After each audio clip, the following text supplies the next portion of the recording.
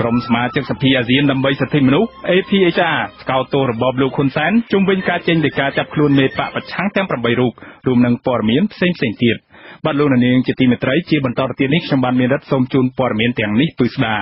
សង្គមស៊ីវិលអំពាវនាវដល់របបក្រុងភ្នំពេញឲ្យគោរពច្បាប់ជាតិនិងអន្តរជាតិដែលកម្ពុជាបានទទួលស្គាល់ដើម្បីរក្សាប្រព័ន្ធអនុគ្រោះពន្ធ EBA ពីសហភាពអឺរ៉ុបសំណើនេះធ្វើឡើងចំពេលដែលគណៈប្រតិភូអឺរ៉ុបកំពុងបំពេញទស្សនកិច្ចនៅកម្ពុជារយៈពេល2ថ្ងៃ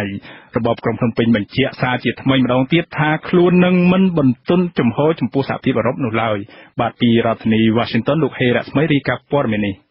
អង្គការសង្គមស៊ីវិលជាច្រើនបូករួមទាំងសហគមន៍មូលដ្ឋាននិងប្រជាពលរដ្ឋមួយចំនួនទៀតផងបានសម្ដែងការសោកស្ដាយនិងព្រួយបារម្ភយ៉ាងខ្លាំងដែលសហភាពអឺរ៉ុបបានចាប់ផ្ដើមនីតិវិធីព្យួរបណ្ដោះអាសន្ននៅប្រព័ន្ធអនុគ្រោះពន្ធ EBA ពីកម្ពុជាក្រុមសង្គមស៊ីវិលអះអាងថាការបាត់បង់ប្រព័ន្ធអនុគ្រោះពន្ធ EBA នឹងមានផលប៉ះពាល់អវិជ្ជមានដោយផ្ទាល់និងដោយប្រយោលចំពោះជីវភាពរស់នៅនិងសុខុមាលភាពរបស់ប្រជាពលរដ្ឋព្រមទាំងការអភិវឌ្ឍជាតិទាំងមូលដូច្នេះពួកគេស្នើសុំឲ្យរបបហ៊ុនសែនចាត់វិធានការជាក់ស្ដែងនិងម៉ឺងម៉ាត់ក្នុងការស្ដារការពារនិងបំពេញលក្ខខណ្ឌសិទ្ធិមនុស្សនិងសិទ្ធិការងារដើម្បីផលប្រយោជន៍របស់ប្រជាពលរដ្ឋនិងប្រទេសជាតិសំណើរបស់ក្រុមសង្គមស៊ីវិលនេះធ្វើឡើងតាមរយៈសេចក្តីថ្លែងការណ៍រួមនៅថ្ងៃទី19មីនាស្របពេលគណៈប្រតិភូសហភាពអឺរ៉ុបកំពុងបំពេញបេសកកម្មនៅកម្ពុជាដែលជាផ្នែកមួយនៃការត្រួតពិនិត្យមើលការស្ដារប្រជាធិបតេយ្យនិងសិទ្ធិមនុស្សឡើងវិញមុននឹងដាក់ចេញនូវការព្យួរប្រព័ន្ធអនុគ្រោះពន្ធ EBA ជាផ្លូវការអ្នកនាំពាក្យរបបក្រុងភ្នំពេញលោកផៃស៊ីផានថ្លែងអរគុណចំពោះការយកចិត្តទុកដាក់របស់ក្រុមអង្គការសង្គមស៊ីវិលចំពោះរឿង EBA នេះប៉ុន្តែលោកថារបបរបស់លោកនៅតែប្រកាន់ជំហរមិនឲ្យលំទោន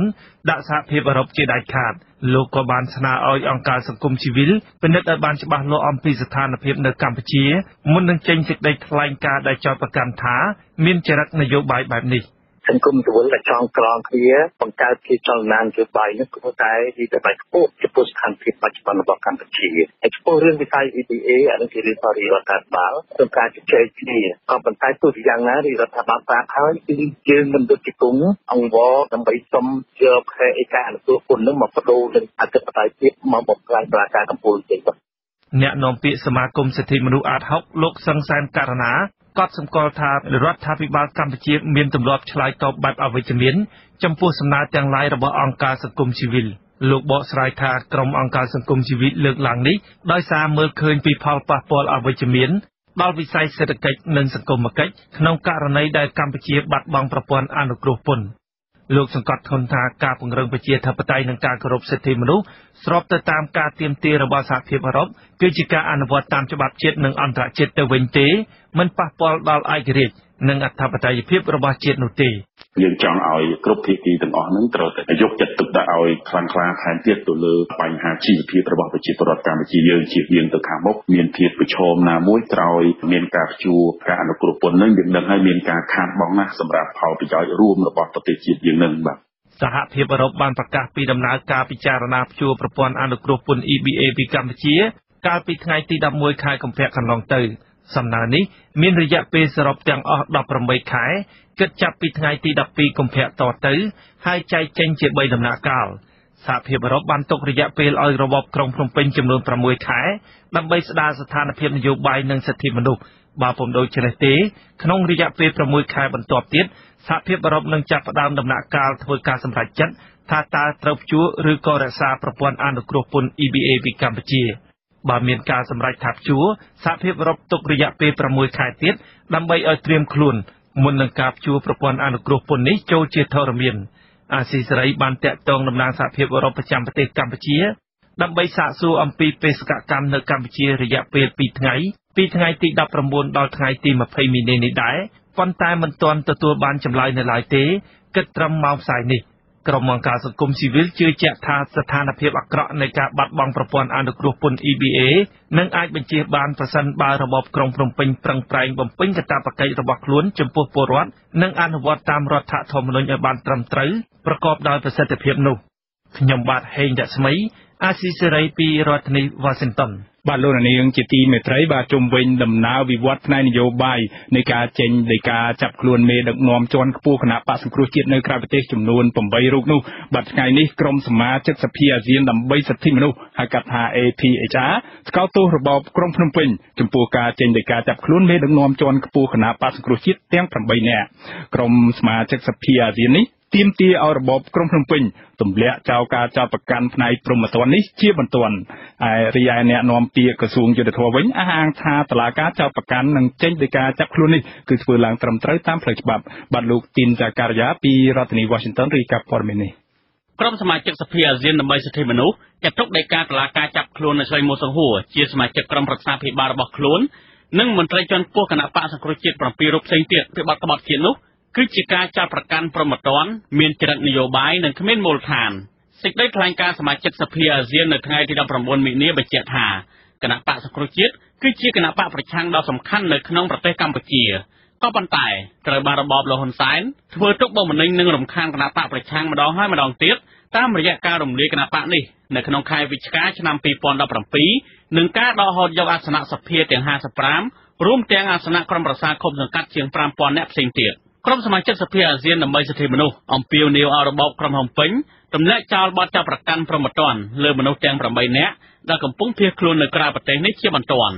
សាលាដំបងរាជធានីភ្នំពេញចេញដីកាបង្គាប់ឲ្យចាប់ខ្លួនមនុស្សទាំង8នាក់ចោទប្រកាន់ពីបទរួមគំនិតនិងញុះញង់ឲ្យប្រព្រឹត្តបទអក្រិតជាអាតរួមមានលោកសំរងស៊ីប្រធានស្ដីទីគណៈបក្សសង្គ្រោះជាតិអ្នកស្រីមូសង្ហួរអនុប្រធានគណៈបកនិងជាសមាជិកក្រុមប្រឹក្សាភិបាលសមាជិកសភាអាស៊ានលោកអេងឆៃអៀងជាអនុប្រធានគណៈបកលោកហូវ៉ាន់លោកឡុងរីលោកអ៊ូច័ន្ទរិទ្ធនិងលោកតុងបានច័ន្ទជាតំណាងរាស្ត្រអ្នកនាំពាក្យក្រសួងយុទ្ធភ័ពលោកចិនម៉ាលីនបានឆ្លើយតបថាតុលាការចេញដីកាចាប់ខ្លួននេះគឺជាយន្តការអនុវត្តច្បាប់ដោយផ្អែកលើការស៊ើបអង្កេតច្បាស់លាស់របស់តុលាការមុននឹងសម្រេចចេញដីកាចាប់ខ្លួនមន្ត្រីបកប្រឆាំងទាំងនេះ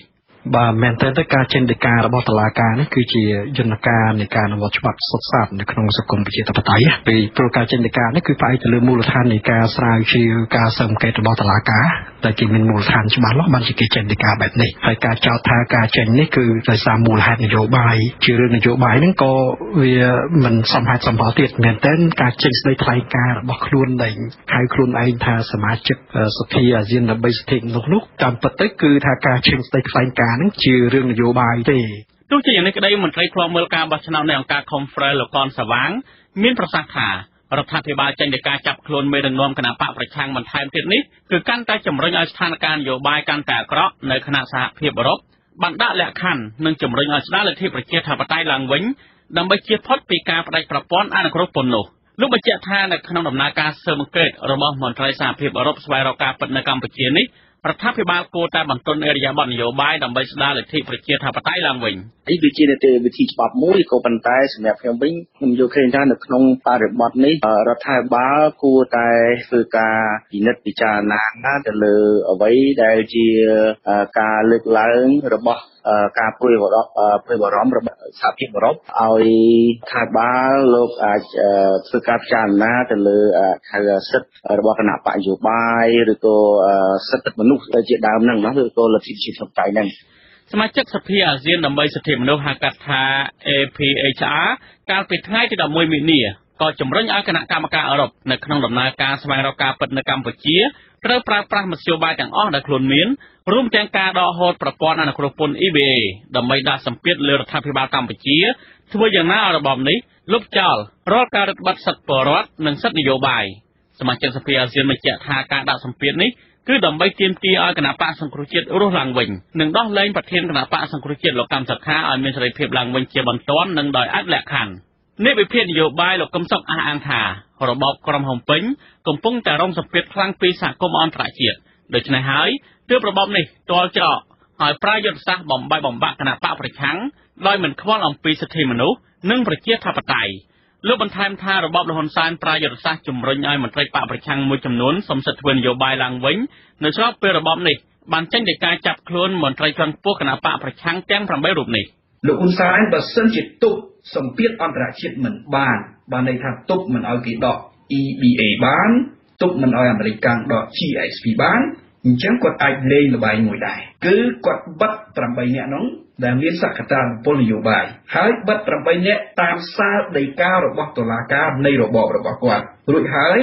គាត់អាចលេងលោកកឹមសុខាឬក៏ឲ្យគណៈបកសង្គ្រោះជាតិរស់ឡើងវិញហើយឲ្យលោកកឹមសុខាទៅដឹកនាំក៏ប៉ុន្តែក្នុងស្ថានភាពហ្នឹងអ្នកដែល8នាក់ជាពិសេសលោកសំរងស៊ីលោកអ៊ូចន្ទរតចន្ទរិទ្ធលោកស្រីមួលសុខួរអីហ្នឹងគឺត្រូវលោកហ៊ុនសែនក្បៀសឲ្យនៅមួយខាងតាមសារដីកាតុលាការក្រុមសមាជិកសភាអាស៊ានដើម្បីសិទ្ធិមនុស្សសម្ដែងការព្រួយបារម្ភយ៉ាងខ្លាំងចំពោះការដួលរលំរបបប្រជាធិបតេយ្យនៅកម្ពុជានិងការខិតខំប្រឹងប្រែងរបស់អាជ្ញាធររបបក្រុងភ្នំពេញដើម្បីរំខាននឹងការតាមចាប់ខ្លួនមន្ត្រីបកប្រឆាំងនេះជាថ្មីម្ដងទៀតសមាជិកសភាអាស៊ានទទូចឲ្យរបបលហ៊ុនសែនត្រូវតែផ្ដល់នីតិសម្បទាជូនគណៈបកសង្គ្រោះជាតិនិងផ្ដល់តំណែងដល់សមាជិកជាប់ឆ្នោតរបស់គណៈបកប្រឆាំងវិញទាំងអស់ជាបន្ទាន់រាប់ចាប់ពីមន្ត្រីថ្នាក់មូលដ្ឋានដល់ថ្នាក់ជាតិនឹងត្រូវបើកឲ្យមានការបោះឆ្នោតឡើងវិញដោយសេរីយុត្តិធម៌និងគួរឲ្យទុកចិត្តបានខ្ញុំទីនសាការីយ៉ាស៊ីសេរីពីរដ្ឋធានីវ៉ាស៊ីនតោនបាទលោកនាងជាទីមេត្រីបន្ថែមពីលើសេចក្តីរាយការណ៍របស់លោកទីនសាការីយ៉ានិងលោកហេងរស្មីនៅមុននេះបន្តិចនេះបាទនៅក្នុងនេតិវេទិកាអ្នកស្ដាប់វិទ្យុអាស៊ីសេរីនារីត្រីនេះយើងនឹងពិភាក្សាគ្នាជុំវិញប្រធានបទថាតើរបបលោកហ៊ុនសែនអាចនឹងដាក់ចេញនៅសេណារីយ៉ូនយោបាយអ្វីខ្លះស្របពេលដែលសហភាពអឺរ៉ុបកំពុងបញ្ជូនគណៈប្រតិភូបេសកកម្មស្វែងរកការពិតរបស់ខ្លួនជាលើកទី2មកកាន់កម្ពុជានៅពេលនេះបាទសូមអញ្ជើញលោកនាងរងចាំចូលរួមស្ដាប់និងដាក់ជាសំណួរទៅកាន់វាគ្មិនកិត្តិយសរបស់យើងគឺលោកកឹមសុខអ្នកវិទ្យានយោបាយនិងលោកអែមសវណ្ណារាអ្នកជំនាញផ្នែកវិទ្យាសាស្ត្រនយោបាយនៅក្នុងនេតិវេទិកាអ្នកស្ដាប់អាស៊ីសេរីនាពេលបន្តិចទៀតនេះកុំបីខានអាស៊ីសេរីបាទលោកនាងជាទីមេត្រីក្រុមអង្គការសង្គមស៊ីវិលក្នុងឱកាសប្រារព្ធទិវាសង្គមស៊ីវិលជាលើកដំបូងនៅកម្ពុជានៅថ្ងៃទី19ខែមីនានេះបានស្នើសុំទៅរដ្ឋាភិបាលឲ្យបើកទូលាយសិទ្ធិសេរីភាពរបស់សង្គមស៊ីវិលនិងពង្រឹងភាពជាដៃគូជាមួយគ្នាដើម្បីរួមគ្នាដោះស្រាយបញ្ហាប្រឈមផ្សេងៗដែលពាក់ព័ន្ធទៅនឹងការអភិវឌ្ឍដែលក្នុងនោះរួមមានដូចជាការលើកកម្ពស់អភិបាលកិច្ចល្អនិងការការពារសិទ្ធិមនុស្សព្រមទាំងការជំរុញអភិបាលកិច្ចតាមបែបប្រជាធិបតេយ្យជាដើមបាទអ្នកស្រីសុជីវីរីកាព័ត៌មាននេះទិវាសង្គមស៊ីវិលលើកដំបូងនេះធ្វើឡើងក្រោមប្រធានបទភាពជាដៃគូប្រកបដោយការចូលរួមពីគ្រប់ភាគីសម្រាប់ការអភិវឌ្ឍបែបប្រជាធិបតេយ្យនិងប្រកបដោយចីរភាពដោយមានភាគីពាក់ព័ន្ធប្រមាណ300នាក់ចូលរួមភាគីក្រុមអង្គការសង្គមស៊ីវិលជាតិនិងអន្តរជាតិសុទ្ធតែសម្ដែងការមិនពេញចិត្តចំពោះលំហសេរីភាពដែលនៅតែមានសភាពរដ្ឋបិទនាយកប្រតិបត្តិគណៈកម្មាធិការសហប្រតិបត្តិការដើម្បីកម្ពុជាលោកសឿងសារឿនមានប្រសាសន៍ថាការបង្កើតច្បាប់មួយចំនួននិងស្ថានភាពនយោបាយអាប់អួរនាពេលកន្លងមកនេះគឺផ្ដល់ផលប៉ះពាល់អវិជ្ជមានខ្លាំងដល់អង្គការសង្គមស៊ីវិលនិងប្រតិបត្តិការរបស់អង្គការសង្គមស៊ីវិលការផ្ដល់ព័ត៌មានគឺជំនួយឲ្យភាពជាដៃគូទៅនឹងអង្គការសង្គមស៊ីវិលនិងរដ្ឋាភិបាលឲ្យមានភាពជាដៃគូនឹងសង្គមស៊ីវិលរដ្ឋាភិបាលនិងវិស័យឯកជនឲ្យបង្កើតឡើងហើយទីពីរស្នើដល់រដ្ឋាភិបាលជំរុញឲ្យបរិយាកាសអំណោយផលទាំងប្រព័ន្ធកតិយុត្តទាំងភាពជាដៃគូទាំងការប្រតិបត្តិផ្ទាល់និងការសហការទីទៅដល់អង្គការសង្គមស៊ីវិលគ្រប់គ្រប់វិស័យនិងលោកឲ្យចូលរួមក្នុងការអភិវឌ្ឍប្រទេសបានប្រសើរនឹងជាសំណុំពរទីទៅហើយក៏ជាសំណុំពរជាក់លាក់ទៅក្នុងការពិនិត្យវិจัยឡើងវិញទៅនឹងប្រព័ន្ធកតិយុត្តមួយចំនួនដែលជាច្បាប់នឹងពីអង្គការឆ្លាតទិញរដ្ឋាភិបាលដើមឡើងដើម្បីឲ្យច្បាប់ទាំងអស់នោះរាប់រួចដល់ការចូលរួមរបស់អង្គការសង្គមស៊ីវិលជាដើមឡើងប្រធានសមាគមប្រជាធិបតេយ្យឯករាជ្យនៃសេដ្ឋកិច្ចក្រៅប្រព័ន្ធលោកប៊ុនពៅរៀបរាប់ថាបរិយាកាសឬលំហសេរីភាពរបស់អង្គការសង្គមស៊ីវិលគឺមានការរឹតបន្តឹងខ្លាំងដដែលទោះបីជាក្រសួងមហាផ្ទៃចេញលិខិតបើកទូលាយសេរីភាពក្តីលោកបន្តថាអាជ្ញាធរតែងហាមឃាត់មិនឲ្យមានការជួបជុំនិងតាមដានស៊ើបអង្កេតគ្រប់សកម្មភាពអង្គការសង្គមស៊ីវិលនិងតែងតែលាបពណ៌ផ្សេងៗទៀតផង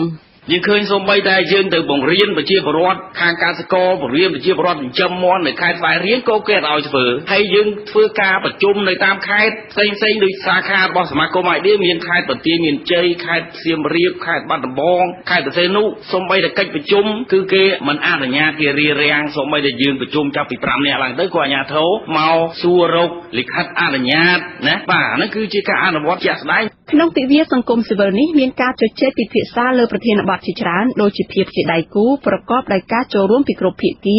ដើម្បីការអភិវឌ្ឍប្រកបដោយនិរន្តរភាពនិងប្រជាធិបតេយ្យបរិយាកាសអំណោយផលដល់អង្គការសង្គមស៊ីវិល និងនិរន្តរភាពហិរញ្ញវត្ថុសម្រាប់អង្គការសង្គមស៊ីវិលការអភិវឌ្ឍធនធានមនុស្សអភិបាលកិច្ចល្អនិងការប្រឆាំងអំពើពុករលួយការគ្រប់គ្រងធនធានធម្មជាតិជាដើមបន្ថែមពីនេះក៏មានការជជែកពីគោលដៅទី16នៃការអភិវឌ្ឍប្រកបដោយចីរភាពស្ដីពីសន្តិភាពប្រជាធិបតេយ្យនិងសិទ្ធិមនុស្សរួមទាំងការចូលរួមនៅក្នុងដំណើរការគោលនយោបាយជាដើមរដ្ឋលេខាធិការក្រសួងមហាផ្ទៃលោកប៊ុនហុនទទួលស្គាល់ថាអង្គការសង្គមស៊ីវិលគឺជាដៃគូដែលមានសារៈសំខាន់នៅក្នុងការចូលរួមអភិវឌ្ឍសង្គមជាតិលោកអះអាងថារដ្ឋាភិបាលតែងលើកទឹកចិត្តតាមគ្រប់រូបភាពដល់សមាគមនិងអង្គការក្រៅរដ្ឋាភិបាលនានាដែលកំពុងធ្វើសកម្មភាពបម្រើប្រជាពលរដ្ឋនៅទូទាំងប្រទេសនិងធ្វើសកម្មភាពគាំពៀលើកស្ទួយគោលការណ៍ប្រជាធិបតេយ្យនិងការគោរពសិទ្ធិមនុស្សស្របតាមស្មារតីរដ្ឋធម្មនុញ្ញកម្ពុជា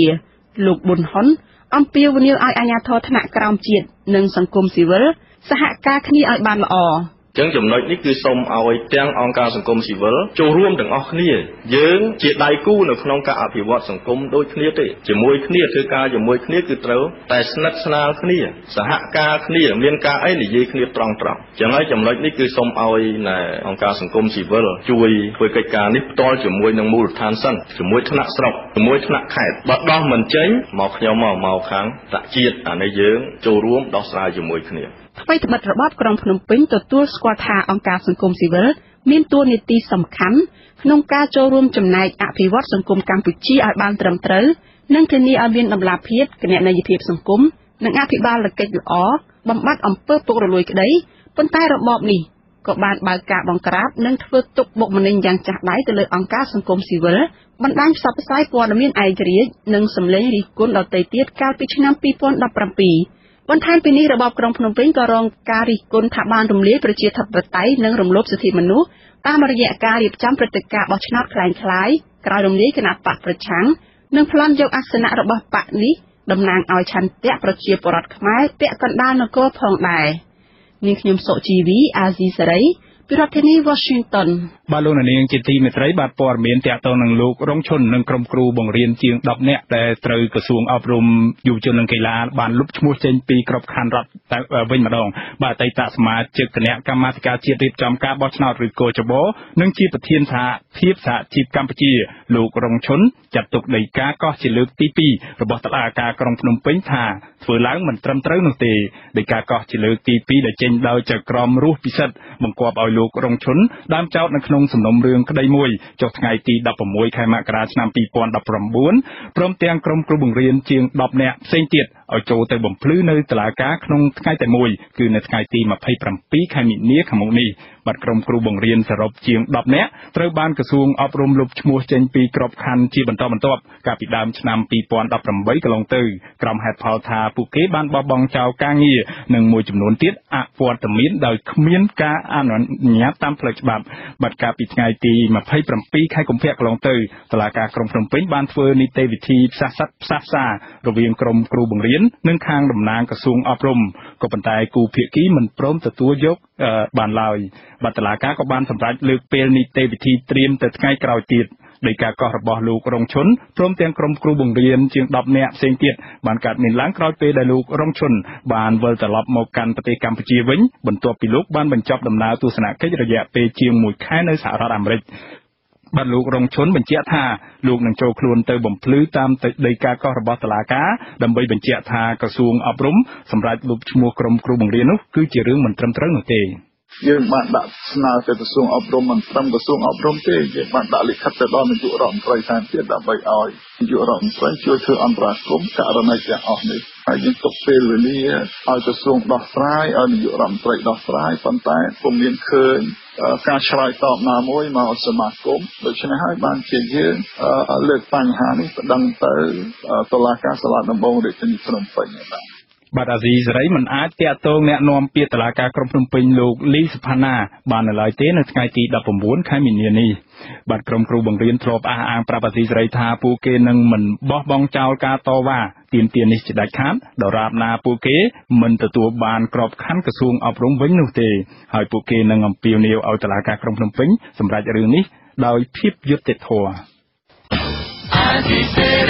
បាទលោកនាងកញ្ញាប្រិយមិត្តអ្នកស្ដាប់ជាទីមេត្រីលោកនាងទើបបានស្ដាប់ព័ត៌មានប្រចាំថ្ងៃដែលរៀបចំជូនដោយខ្ញុំបាទមានរិទ្ធពីរដ្ឋធានី Washington សហរដ្ឋអាមេរិកបាទសូមអញ្ជើញលោកនាងរងចាំស្ដាប់នេតិវេទិកាអ្នកស្ដាប់អាស៊ីសេរីនាពេលបន្តិចទៀតនេះ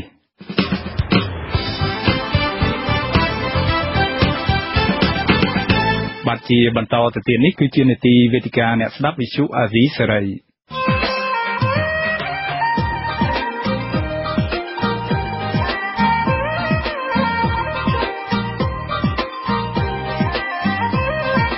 វេទិកាអ្នកស្ដាប់វិទ្យុអាស៊ីសេរី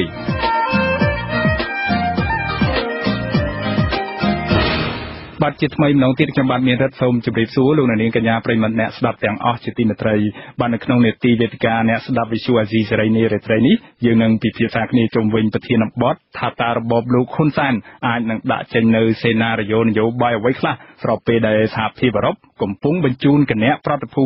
បេសកកម្មស្វែងរកការពិតជាលើកទី2របស់ខ្លួនមកកាន់កម្ពុជានៅពេលនេះបាទវាគ្មិនកិត្តិយសរបស់យើងនារាត្រីនេះរួមមានលោកអែមសវណ្ណារាអ្នកជំនាញផ្នែកវិទ្យាសាស្ត្រនយោបាយនិងលោកកឹមសុខអ្នកវិភាគនយោបាយដែលលោកទាំងពីរចូលរួមតាមប្រព័ន្ធទូរស័ព្ទពីកម្ពុជានិងតាមប្រព័ន្ធវីដេអូ Skype ពីប្រទេសខាងឡុងបាទខ្ញុំជាបឋមសូមជម្រាបសួរលោកទាំងពីរពីចម្ងាយបាទជម្រាបសួរលោកមានរិទ្ធហើយជម្រាបសួរលោកអែមសវណ្ណារាផងបាទអរគុណណាស់ដែលលោកទាំងពីរបានចំណាយពេលចូលរួមនៅក្នុងនេតិវេទិកាអ្នកស្ដាប់អាស៊ីសេរីនារាត្រីនេះបាទលោកនាងកញ្ញាអាចចូលរួមដាក់ជាសំណួរទៅកាន់វាគ្មិនកិត្តិយសរបស់យើងនៅក្នុងកិច្ចពិភាក្សានេះដោយសរសេរជាឈ្មោះនិងលេខទូរស័ព្ទក្នុងប្រអប់ខ្ទង់ comment នៃការផ្សាយផ្ទាល់របស់វិទ្យុអាស៊ីសេរីតាមបណ្ដាញសង្គម Facebook នៅពេលនេះហើយក្រុមការងាររបស់យើងនឹងហៅទូរស័ព្ទទៅកាន់លោកនាងដោយផ្ទាល់ដើម្បីចូលរួមដាក់ជាសំណួរទៅកាន់វាគ្មិនកិត្តិយសរបស់យើងបាទលោកនាងជាទីមេត្រីបាទស្របពេលដែលសហភាពអឺរ៉ុបកំពុងបញ្ជូនប្រតិភូបេសកកម្មស្វែងរកការពិតជាលើកទី2របស់ខ្លួនមកកាន់កម្ពុជានៅពេលនេះដើម្បីត្រួតពិនិត្យមើលដំណើរការវិវត្តចុងក្រោយផ្នែកលំហប្រជាធិបតេយ្យនិងសិទ្ធិមនុស្សនៅកម្ពុជាព្រឹត្តិការណ៍នយោបាយសំខាន់មួយចំនួនបានវិវត្តនិងប្រែប្រួលយ៉ាងលឿនគួរឲ្យកត់សម្គាល់បាទគិតត្រឹមថ្ងៃទី19ខែមីនានេះមន្ត្រីជាន់ខ្ពស់គណៈបកប្រឆាំងសរុបចំនួន9នាក់ហើយដែលក្នុងនោះមាន6រូបជាតំណាងរាស្ត្របានដាក់ពាក្យស្នើសុំសិទ្ធិធ្វើនយោបាយឡើងវិញពីរបបលោកហ៊ុនសែនក្នុងចំណោមមន្ត្រីទាំងនោះមានមន្ត្រីជាន់ខ្ពស់មួយរូបបានបង្ហាញចេតនាត្រៀមទៅបង្កើតគណៈបកនយោបាយថ្មីមួយនាពេលខាងមុខបាទទន្ទឹមគ្នានេះដែរក្រុមមេដឹកនាំជាន់ខ្ពស់គណៈបកសង្គ្រោះជាតិនៅឯក្រៅប្រទេសឯនោះវិញចំនួន7រូបដែលស្និទ្ធនឹងលោកសំរងស៊ីប្រធានស្ដីទីគណៈបកសង្គ្រោះជាតិរួមទាំងលោកសំរងស៊ីខ្លួនឯងផងត្រូវបានអាជ្ញាធររបបលោកហ៊ុនសែនចេញដីកាចាប់ខ្លួនក្រោមបទចោទដែលរបបនេះហៅថាក្បត់ជាតិនិងញុះញង់ឲ្យប្រព្រឹត្តបទឧក្រិដ្ឋបាទនៅក្នុងនេតិវេទិកាអ្នកស្ដាប់វិទ្យុអាស៊ីសេរីនារាត្រីនេះយើងនឹងពិភាក្សាជុំវិញព្រឹត្តិការណ៍វិវត្តផ្នែកនយោបាយចុងក្រោយអស់ទាំងនេះស្របពេលដែលសហភាពអឺរ៉ុបកំពុងបញ្ជូនប្រតិភូបេសកកម្មស្វែងរកការពិតរបស់ខ្លួនជាលើកទី2មកកាន់កម្ពុជានៅពេលនេះបាទតើរបបក្រុងភ្នំពេញអាចនឹងដាក់ចេញនៅសេណារីយ៉ូនយោបាយអ្វីខ្លះនៅចំពោះមុខបេសកកម្មនេះដើម្បីបញ្ជៀសកុំឲ្យសហភាពអឺរ៉ុបដកហូតប្រព័ន្ធអនុគ្រោះពន្ធ EBA ពីកម្ពុជានោះបាទនេះទាំងអស់នេះគឺជាសំណួរដែលយើងនឹងពិភាក្សាគ្នាលម្អិតនាពេលនេះបាទជាបឋមមុននឹងយើងឈានទៅវិភាគនិងពិភាក្សាជុំវិញសំណួរទាំងនេះខ្ញុំចង់សាកសួរទៅលោកអែមសវណ្ណារាដែលលោកជាអ្នកវិទ្យាសាស្ត្រអ្នកជំនាញខាងវិទ្យាសាស្ត្រនយោបាយតើបេសកកម្មស្វែងរកការពិតជាលើកទី2របស់សហភាពអឺរ៉ុបមកកាន់កម្ពុជានាពេលនេះមានអត្ថន័យយ៉ាងណាចំពោះរបបក្រុងភ្នំពេញហើយវាខុសប្លែកពីបេសកកម្មលើកទី1កាលពីខែកក្កដាឆ្នាំ2018កន្លងទៅយ៉ាងម៉េចដែរបាទសូមអញ្ជើញលោកអែមសវណ្ណារាបាទតាមពិតទៅកិច្ចបេសកកម្មរបស់សហគមន៍អឺរ៉ុបមកកម្ពុជាលើកទី2នេះមានសារៈប្រយោជន៍សារៈសំខាន់ជាងលើកទី1លើកទី1គ្រាន់តែជាការមកពិនិត្យមើលទូទៅស្ថានភាពដើម្បីលើកយកវិធានការឬក៏ចំណាត់ការដែលគេចាប់ផ្ដើមក៏ប៉ុន្តែបេសកកម្មលើកទី2នេះមានអត្ថប្រយោជន៍ពាក់ព័ន្ធច្រើនទៅលើការវិយតម្លៃទៅលើការពិចារណារបស់បណ្ដាសមាជិកសហគមន៍អឺរ៉ុបទាំង28ប្រទេសថាតើគួរតែបន្តដកឬក៏មិនដកហើយការសេរបាយការណ៍ការប្រមូលព័ត៌មាននៅដំណើរទស្សនកិច្ចលើកទី2នេះវាជះឥទ្ធិពលខ្លាំងទៅលើយន្តការនៃការដាក់ចាប់ផ្ដើមនីតិវិធីតាំងពីខែមុនមកគឺថ្ងៃ12ខែកុម្ភៈមកហ្នឹងគឺវាមានបានជាង1ខែហើយអញ្ចឹងក៏ជាការតាមដានមួយដែលអាចជាព័ត៌មានអាចប្រមូលនៅរបាយការណ៍អាចមកជួបនៅក្នុងគេហៅថា រដ្ឋមន្ត្រីរដ្ឋាភិបាលជំនាញក្រសួងមន្ទីរស្ថាប័នជំនាញនៃពាក់ព័ន្ធហ្នឹងដើម្បីប្រមូលទិន្នន័យបញ្ជាក់បន្ថែមផ្លូវការហើយនឹងជាការបញ្ញាក់ស្មារតីដល់រដ្ឋាភិបាលកម្ពុជាដែរឲ្យពិចារណារឿងការបើកលំហសេរីភាពនិងការស្ដារលទ្ធិប្រជាធិបតេយ្យនៅកម្ពុជាហ្នឹងឲ្យទៅតាមការស្នើសុំឬការឆ្លើយតបរបស់សហគមន៍អឺរ៉ុបដែលគេបានលើកឡើងពាក់ព័ន្ធទៅនឹងគេហៅថាលក្ខន្តិកៈឬយុទ្ធការដែលរដ្ឋាភិបាលកម្ពុជានិងសហគមន៍បានព្រមព្រៀងគ្នាក្នុងការទទួលយកហើយថាសិនបើលក្ខខណ្ឌនេះរបាយការណ៍នេះព័ត៌មានដែលផ្ដល់ទៅវាអវិជ្ជមានឬជាគេហៅថាជារឿងគួរសោកស្ដាយមួយជាចំណាត់ការមួយឬក៏ហៅថាជាការផ្ដល់ព័ត៌មានមួយកន្លឹះមួយនៅក្នុងការសម្រេចចិត្តនៅពេលថ្ងៃអនាគតទៀតបាទអរគុណលោកអែមសវណ្ណរាបន្ថែមពីលើនេះមានន័យថាការចុះធ្វើបេសកកម្មឬក៏របស់គណៈប្រតិភូគណៈកម្មការអឺរ៉ុបជាលើកទី2នេះអាចចាត់ទុកថាជាការវាតម្លៃចុងក្រោយឬស្ថាពរដែរទេចំពោះព្រឹត្តិការណ៍ដំណើរវិវត្តផ្នែកនយោបាយនៅកម្ពុជានៅពេលនេះមុននឹងឈានទៅដាក់ជារបាយការណ៍ឈានទៅរកការសម្រេចជាផ្លូវការក្នុងការដកហូតប្រព័ន្ធអនុគ្រោះពន្ធ EBA នេះនៅចប់រយៈពេល6ខែនេះបាទខ្ញុំគិតថាវាមិនទាន់ជាដំណាក់កាលចុងក្រោយទេពីព្រោះនៅក្នុងដំណើរទស្សនកិច្ចរបស់សមាជិកសហគមន៍អឺរ៉ុបមកអង្កេតព័ត៌មានប្រមូលព័ត៌មានមកជួបមន្ត្រីរដ្ឋាភិបាលឬក៏អង្គការសង្គមស៊ីវិលមួយចំនួននេះគេបានប្រមូលព័ត៌មានខ្លះហើយពាក់ព័ន្ធទៅនឹងយន្តការពាក់ព័ន្ធទៅនឹងច្បាប់ទម្លាប់ដែលកម្ពុជាយើងបានធ្វើការវិសោធនកម្មមាត្រា45ថ្មីស្ទួនការចេញសាលក្រមកាត់ទោសឬតាមចាប់ខ្លួនអ្នកនយោបាយ7រូបនៅអតីតគណៈបក្សសង្គ្រោះជាតិក៏ជាហេតុផលមួយពាក់ព័ន្ធទៅនឹងគេពិនិត្យមើលថាតើវាពាក់ព័ន្ធទៅនឹងព្រឹត្តិការណ៍នយោបាយឬក៏ពាក់ព័ន្ធទៅនឹងខ្លឹមសារច្បាប់ទាំងស្រុងបាទអរគុណលោកនយោបាយចង់បញ្ជាក់ថាកន្លែងនេះគឺមិនសហគមន៍អឺរ៉ុបគេមិនផ្ដោតទៅលើបុគ្គលនយោបាយទេគេផ្ដោតទៅលើប្រព័ន្ធនយោបាយទេអាហ្នឹងគឺគេឲ្យតម្លៃជាងហើយវាមិនមែនជាដំណាក់កាលចុងក្រោយនៅក្នុងឆាកនយោបាយទេបាទអរគុណលោកអែមសវណ្ណរាមុននឹងខ្ញុំដាក់សំណួរទៅកាន់លោកកឹមសុខបាទ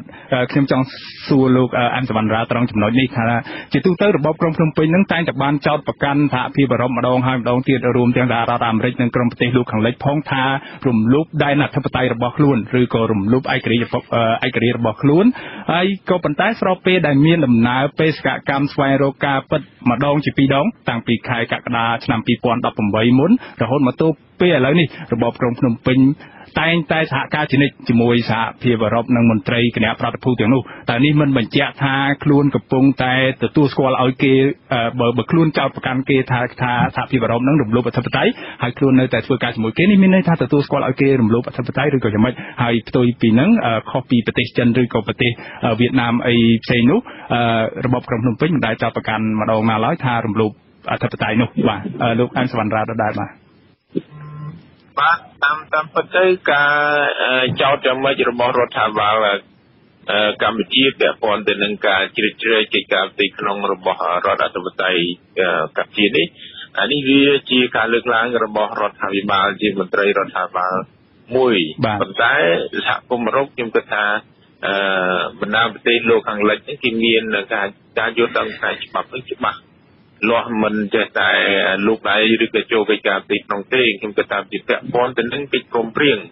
នៅពេលដែលយើងកម្ពុជាទទួលបានគេហៅថាកិច្ចព្រមព្រៀងរបស់ប៉ារីសឆ្នាំ91ហ្នឹងវាមានយន្តការច្រើនដែលបណ្ដាប្រទេសហត្ថលេខីទាំងអស់ដែលពាក់ព័ន្ធនឹងចូលរួមនៅក្នុងការកសាងការស្ដារប្រទេសកម្ពុជាឡើងវិញហើយការផ្ដោតសំខាន់ទៅលើសិទ្ធិមនុស្សលទ្ធិប្រជាធិបតេយ្យនៅកម្ពុជាជាកត្តាចាំបាច់ហើយអ្វីដើម្បីជំរុញឲ្យរដ្ឋាភិបាលកម្ពុជាអនុវត្តគោលការណ៍នេះបានសហគមន៍អឺរ៉ុបគេមានយន្តការមួយចំនួនដែលពាក់ព័ន្ធលើកស្ទួយលទ្ធិប្រជាធិបតេយ្យនិងសិទ្ធិមនុស្សហ្នឹងគឺតាមរយៈការផ្ដល់អត្រាអនុគ្រោះពន្ធនេះមកដល់កម្ពុជាហើយដែលកម្ពុជាហើយនិងសហគមន៍អឺរ៉ុបត្រូវចុះកិច្ចព្រមព្រៀងលក្ខខណ្ឌមួយចំនួនទៅលើការគោរពសិទ្ធិមនុស្សការគោរពលទ្ធិប្រជាធិបតេយ្យហើយយន្តការនេះយើងពិបាកថាសហគមន៍អឺរ៉ុបជ្រៀតជ្រែកឬក៏ចោទប្រកាន់គេថាគេលូកដៃចូលកិច្ចការផ្ទៃក្នុងណាពីព្រោះនេះជាកិច្ចការមួយដែលការព្រមព្រៀងរវាងទ្វេភាគីរវាងប្លុកទីរវាងលោកខាងលិចហើយនិងពូជនយោបាយអឺរ៉ុបហើយនិងកម្ពុជាជារដ្ឋថ្មីដែលទទួលបានអត្ថប្រយោជន៍នៃអត្រាអនុគ្រោះពន្ធឬហៅថា EBA ឯងបាទហើយប្រសិនបើគេទៀននៅការពិនិត្យមើលនឹងវាមិនតាមគោលការណ៍ដែលគេចង់បានឬក៏អ្វីដែលយើងបានព្រមព្រៀងសហគមន៍អឺរ៉ុបគេអាចដកអត្រានុគ្រោះពន្ធនេះជាលក្ខណៈមួយដែលមានការព្រមព្រៀងគ្នាបាទបញ្ជាក់បន្ថែមពីលើអ្វីដែលលោកអានសវណ្ណរាបានមានប្រសាសន៍នេះការផ្ដល់ប្រព័ន្ធអនុគ្រោះពន្ធ EBA ឬហៅថាគ្រប់មុខទំនិញទាំងអស់លើកលែងតែអាវុធនេះគឺជាផ្នែកមួយស្របតាមច្បាប់របស់សហភាពអឺរ៉ុបស្ដីពីការផ្ដល់ប្រព័ន្ធអនុគ្រោះពន្ធទូទៅដើម្បីផ្ដល់ដល់ប្រទេសក្រីក្រទាំងឡាយនៅលើពិភពលោកឬយើងហៅថា LDC នៃដែលត្រូវបានអង្គការសហប្រជាជាតិចាត់ទុកថាជាក្រុមប្រទេសដែលមានការអភិវឌ្ឍតិចតួចបំផុតហើយនេះគឺជាផ្នែកមួយនៃការផ្ដល់ការអនុគ្រោះមួយដែលជាផ្នែកមួយនៃជំនួយមនុស្សធម៌របស់សហភាពអឺរ៉ុបមកលើក្រុមប្រទេសក្រីក្របាទលោកកឹមសុខឯនោះវិញបាទលោកមើលឃើញថាបញ្ហានៃដំណើរបេសកកម្មគណៈប្រតិភូស្វែងរកការពិតជាលើកទី2របស់សហភាពអឺរ៉ុបមកកាន់កម្ពុជានៅពេលនេះសំខាន់យ៉ាងណាខ្លះដល់របបលោកហ៊ុនសែនបាទសូមអញ្ជើញបន្ថែមពីលើលោកអានសវណ្ណរាបាទចំណុចទី1បេសកកម្មរបស់សហភាពអឺរ៉ុបនៅពេលនេះបើយើងនិយាយឲ្យដល់កម្រិតនៃនយោបាយជាអន្តរជាតិតែម្ដងវាមិនមែនជាការជៀតជ្រែកទៅក្នុងប្រទេសកម្ពុជាទេពីព្រោះរឿងសិទ្ធិមនុស្សរឿងគោរពកិច្ចព្រមព្រៀងជាអន្តរជាតិជាគោលការណ៍សកលបាទមិនមែនរដ្ឋាភិបាលក្រុងភ្នំពេញធ្វើអ្វីតាមចិត្តមានការធ្វើឃាតមនុស្សហើយរកឃាតករមិនឃើញសម្រាប់គណៈបកប្រឆាំងដោយដៃរបស់ខ្លួនហើយមិនព្រមដោះស្រាយហើយធ្វើតាមចិត្តហ្នឹងហើយទៅនិយាយអំពីគោលការណ៍អធិបតេយ្យភាពមិនត្រូវទេបាទពីព្រោះអ្វីដែលអឺរ៉ុបគេធ្វើគឺគេធ្វើតាមគោលការណ៍ជាអន្តរជាតិជាគោលការណ៍សកលដែលត្រូវគោរពទាំងអស់គ្នាយោងតាមកិច្ចព្រមព្រៀងដែលលោកអានសវណ្ណរាមានប្រសាសន៍បាញ់មិញហ្នឹងណាបាទចំណុចទី2រឿងដែលសំខាន់ដែលសហភាពអឺរ៉ុបគណៈប្រតិភូនឹងទៅប្រទេសកម្ពុជាដូចជានៅចុងខែនេះឬដើមខែក្រោយហ្នឹងវាមានខ្លឹមសារហួសពីការស្រាវជ្រាវហួសពីការស្វែងរកការពិតទៅហើយវាដល់ខ្លឹមសារមួយគេហៅថាជាវិញ្ញាសានៃការដេញដោលគ្នាពីព្រោះវាជាដំណាក់កាលត្រួតពិនិត្យនិងចរចាបានន័យថាតើរដ្ឋាភិបាលកម្ពុជានឹងដាក់ចេញសេណារីយ៉ូអ្វីខ្លះគឺបន្ទាប់អំពីការជួបជជែកសួរដេញដោលគ្នាហ្នឹងហើយរវាងគណៈប្រតិភូអឺរ៉ុបនិងតំណាងរដ្ឋាភិបាលកម្ពុជានៅពេលដែលតំណាងរដ្ឋាភិបាលកម្ពុជាស្ទង់ដឹងថាអឺរ៉ុបមិនដកថយទេឬទម្ងន់នៃសម្ពាធអឺរ៉ុបវាធ្ងន់ដល់កម្រិតណានោះវិធានការថ្មីដែលរដ្ឋាភិបាលក្រមលោកហ៊ុនសែនធ្វើនឹងគេដាក់ចេញជាបន្តហើយដូចជារឿងដែលគេចាត់វិធានការលើក្រុមមេដឹកនាំគណៈបកប្រឆាំង8រូបថ្មីហ្នឹងក៏ជាវិធានការត្រៀមផ្លូវដែរដើម្បីប្រសិនបើវាធ្ងន់ធ្ងរពេកមានន័យថាទល់ច្រកដោះស្រាយមិនចេញទេគឺអាចបើកផ្លូវក្នុងកម្រិតណាមួយដើម្បីឲ្យមានរូបភាពចូលទៅក្នុងលក្ខខណ្ឌដែលអឺរ៉ុបគេទាមទារមានន័យថាបិទម្ខាងបើកម្ខាងតាមរបៀបដែលជាតតិនយោបាយរបស់លោកហ៊ុនសែនដើម្បីបំបែកគណៈបក្សសង្គ្រោះជាតិអញ្ចឹងទៅបាទអរគុណលោកកឹមសុខមុននឹងយើងឈានទៅពិនិត្យមើលសេណារីយ៉ូនៃការរៀបចំព្រឹត្តិការណ៍ប្រមាណចុងក្រោយនេះឥឡូវនេះយើងមានមិត្តអ្នកស្ដាប់យើងមួយរូបគឺលោកណារីពីភ្នំពេញបាទលោកចង់សាកសួរជំវិញដំណើរបេសកកម្មស្វែងរកការពិតនេះសិនបាទសូមជំរាបសួរលោកណារីសូមដាក់ជាសំណួរតែម្ដងបាទយើងមិនឮសំឡេងពីលោកណារីនៅឡើយទេបាទឥឡូវនេះខ្ញុំសូមងាកសំណួរបន្ថែមសំណួរទៅកាន់លោកកឹមសុខវិញបាទលោកកឹមសុខតើបន្ថែមពីអ្វីដែលលោកបានមានប្រសាសន៍មុននេះបន្តិចថាអាចជាសេណារីយ៉ូមួយដែលរបបក្រុងភ្នំពេញកំពុងធ្វើហ្នឹងគឺកំពុងរៀបចំបើកផ្លូវមួយខាងបិទផ្លូវមួយខាងដើម្បីដោះស្រាយជាមួយនឹងសហភាពអឺរ៉ុបបាទខ្ញុំចង់ឲ្យលោកបញ្យល់លម្អិតជុំវិញនឹងករណីនេះហេតុអីបានជាថ្មីនេះពាក់កណ្ដាលខែ3នេះឃើញរបបក្រុងភ្នំពេញបានចេញដោយការកោះចាប់ខ្លួនសំទោសដោយការចាប់ខ្លួនមេដឹកនាំគណៈបកប្រឆាំងនៅក្រៅប្រទេស8រូបរួមទាំងលោកសំរាសីប្រធានស្ដីទីគណៈបកសង្គ្រោះជាតិផងដែលភាគច្រើននៃអ្នកទាំងនោះគឺជាក្រុមដែលស្និទ្ធនឹងលោកសំរាសីតែម្ដងហើយលោកបានធ្វើការលោកកឹមសុខបានធ្វើការវិភាគនៅក្នុងមុននេះបន្តិចនៅក្នុងរបាយការណ៍របស់យើងលោកថានេះគឺជាចេតនាមួយដើម្បីបំបែកបំបាក់ឬក៏ដើម្បីទៅគ្រប់គ្រងបាទសូមលោកបន្ថែមការវិភាគត្រង់កន្លែងនេះបាទពីមូលហេតុនៅពីក្រោយនោះយើងចាប់អារម្មណ៍អំពីការ ដាក់គុកលោកកឹមសុខាឬឃុំខ្លួនលោកកឹមសុខាយើងក៏ចាប់អារម្មណ៍អំពីដីកាតាមចាប់ខ្លួនមន្ត្រីគណៈបក្សសង្គ្រោះជាតិដែលស្និទ្ធនឹងលោកសំរងស៊ីក៏ប៉ុន្តែរឿងទាំងអស់នេះជាយុទ្ធវិធីរបស់លោកហ៊ុនសែនទេអ្វីដែលលោកហ៊ុនសែនត្រូវធ្វើមិនមែនរឿងដីកាចាប់ខ្លួនឬមិនមែនរឿងឃុំខ្លួនប៉ុណ្ណឹងទេបាទអ្វីដែលគាត់ត្រូវធ្វើគឺយុទ្ធសាស្ត្ររួម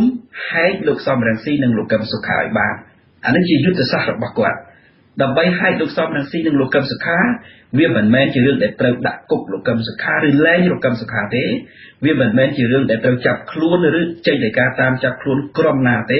ប៉ុន្តែជាយុទ្ធវិធីដើម្បីហែកឲ្យចេញពីគ្នាហែកឲ្យចេញពីគ្នាយ៉ាងម៉េចបានន័យថាក្នុងកាលៈទេសៈពេលបច្ចុប្បន្នអ្វីដែលជាការទាមទាររបស់សហគមន៍អន្តរជាតិសហភាពអឺរ៉ុបជាដើមហ្នឹងគឺការដោះលែងលោកកឹមសុខាឲ្យគណៈបក្សសង្គ្រោះជាតិនឹងរស់ឡើងវិញម្ល៉េះហើយបើនៅក្នុងករណីហ្នឹងលោកហ៊ុនសែនពិបាកនឹងប្រថុយលេងចំណុចមួយគឺថាការបាត់ EBA និងបាត់ GSP នេះគាត់ពិបាកប្រថុយលេងណាពីព្រោះបាត់ EBA បាត់ GSP វាមិនមែនបាត់ត្រឹមតែ EBA និង GSP ទេវាបាត់ទំនាក់ទំនងវាបាត់គម្រោងជំនួយគម្រោងកម្ចីវាបាត់មុខមាត់ការទូត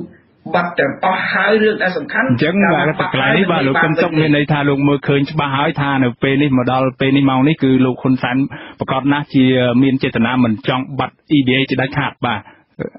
គាត់ព្យាយាមមិនឲ្យបាត់ EBA ទេប៉ុន្តែអ្វីដែលគាត់អាចធ្វើបាននៅត្រង់ថាបើសិនជាត្រឹមតែរក្សា EBA ឲ្យបាត់អំណាចក៏គាត់មិនធ្វើដែរប៉ុន្តែចំណុចហ្នឹងទើបគាត់ព្យាយាមរៀបសេណារីយ៉ូមួយសេណារីយ៉ូដែលសហគមន៍អឺរ៉ុបសហភាពអឺរ៉ុបគេទាមទារឲ្យដល់លែងលោកកឹមសុខាឲ្យគណៈបក្សសង្គ្រោះជាតិរស់ឡើងវិញដូច្នេះដើម្បីគាត់អាចអានេះជាការផ្សំរបស់គាត់ទេណាតាមខ្ញុំមើលណាដើម្បីគាត់អាចរក្សា EBA និង GSP បានរបស់អាមេរិកនោះគឺគាត់ត្រូវរកវិធីមួយដើម្បីផ្គប់សហភាពអឺរ៉ុបមួយចំណែកណាហើយដើម្បីផ្គប់គាត់មិនអាចផ្គប់តាមរបៀបឲ្យលោកកឹមសុខាមានសេរីភាពធ្វើនយោបាយចាប់ដៃជាមួយលោកសំរងស៊ីបានទេដូច្នេះត្រូវបិទលោកសំរងស៊ីសិនបិទលោកសំរងស៊ីជាពិសេសយើងមើលការបិទនោះមិនមែនត្រឹមតែលោកសំរងស៊ីទេជាមនុស្សដែលស្និទ្ធនឹងលោកសំរងស៊ីទាំងអស់មួយចំនួនធំដែលអាចធ្វើការជំនួសមុខលោកសំរងស៊ីក្នុងការសហការជាមួយលោកកឹមសុខាបានគឺគាត់ទាំងអស់បាត់ស្ទើរតែទាំងអស់នឹងអាចមានមនុស្សមួយចំនួនទៀតដែលគាត់អាចបិទជាបន្តបន្ទាប់ដូច្នេះគាត់បិទផ្លូវហ្នឹងដើម្បីរកវិធីមួយគឺថាប្រសិនបើគំនាបរបស់សហគមន៍អឺរ៉ុបគេនៅតែគៀបខ្លាំងពេកសង្កត់ខ្លាំងពេកហើយមិនអាចនឹងប្រឈមទៅនឹងសម្ពាធនោះបានដូច្នេះគាត់ត្រូវលែងលោកកឹមសុខាលែងលោកកឹមសុខាឬឲ្យគណៈបក្សសង្គ្រោះជាតិរស់ឡើងវិញក្នុងរូបភាពថ្មីមួយខ្ញុំមិនអាចនិយាយថាគណៈបក្សសង្គ្រោះជាតិចាស់ទេណាពីព្រោះសង្គ្រោះជាតិចាស់គេរំលាយទៅហើយក្នុងរូបភាពថ្មីមួយហើយលបែងហ្នឹងគឺលបែងដែលគាត់អាចបន្លំបានមួយពេលសិនបានន័យថាលោកកឹមសុខាចេញមកហើយលោកកឹមសុខាមានសេរីភាពហើយប៉ុន្តែលោកសំរងស៊ីត្រូវបំបត្តិហើយក្នុងពន្លឺបែបនេះគាត់អាចយកទៅផ្សាយបំភាន់បានហើយបើទោះបីជាលោកកឹមសុខានិងលោកសំរងស៊ីមិនទាន់អាចនិយាយរួមមិននិយាយអំពីការបែកបាក់គ្នាជាផ្លូវការក៏ដោយឬក៏នៅតែរួមគ្នាក៏ដោយបាទអរគុណលោកកឹមសុខបាទជុំវិញអ្វីដែលលោកវិភាគថាតើក្រោមរូបភាពថ្មីមួយដែលលោកហ៊ុនសែននឹងធ្វើនេះសេណារីយ៉ូនេះតើលោកមើលឃើញថាលោកកឹមសុខានិងក្រុមមន្ត្រីជាន់ខ្ពស់គណៈបក្សសង្គ្រោះជាតិមួយចំនួនទៀតដែលឥឡូវនេះមកទល់ពេលនេះមាន9រូបហើយបានដាក់ពាក្យស្នើសុំសិទ្ធិធ្វើនយោបាយក្នុងនោះមាន6រូបជាអ្នកតំណាងរាស្ត្រនោះបាទតើអាចនឹងមានការសូចចុះចូលឬក៏សុំជាសិទ្ធិធ្វើនយោបាយឡើងវិញបន្ថែមក្នុងចំនួនណាមួយដោយដែលរបបក្រុងភ្នំពេញព្យាយាមលើកឡើងឬក៏អះអាងថាមានដល់ទៅជាង26អ្នកនោះដែលទៅនៅពេលខាងមុខដល់ខ្លីនេះហើយនឹងឈានទៅរកសេណារីយ៉ូនៃការចុងក្រោយនោះគឺមុនពេលដែលសហភាពអឺរ៉ុបចាប់ផ្ដើមសរសេររបាយការណ៍ហ្នឹងគឺបើកផ្លូវឲ្យមានការដោះលែងលោកកឹមសុខាតែម្ដងនោះបាទលោកកឹមសុខមើលឃើញយ៉ាងម៉េចដែរបាទខ្ញុំគិតថាការដែលមានមនុស្សជាបន្តបន្ទាប់ក្នុងទ្រង់ទ្រាយមួយទៅសុំសិទ្ធិនឹងប្រហែលជាក្នុងផែនការអីមួយដែលគេអាចនិយាយស្របគំនិតគ្នាខ្លះអំពីសេណារីយ៉ូដែលត្រូវដោះស្រាយនៅពេលខាងមុខបាទហើយប៉ុន្តែយើងអ្នកនៅខាងក្រៅយើងមិនដឹងថាតើជារបៀបណា ប៉ុន្តែអ្វីដែលយើងច្បាស់នៅត្រង់ថាលោកហ៊ុនសែនកំពុងតែព្យាយាមបញ្ជាកុំឲ្យបាត់ EBA អានឹងច្បាស់ត្រង់ហ្នឹងក៏ប៉ុន្តែការបាត់ EBA ឬក៏រក្សា EBA មិនមែនជាអត្ថប្រយោជន៍ធំរបស់គាត់ដែរទេអ្វីដែលជាអត្ថប្រយោជន៍ធំគឺរក្សាបាននៅអំណាចមានន័យថារឿងទាំងពីរនេះវាត្រូវបដំប្រសងគ្នា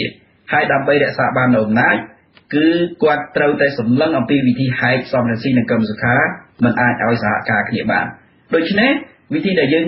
ឃើញថ្មីហ្នឹងគឺជាវិធីដែលហែកហ្នឹង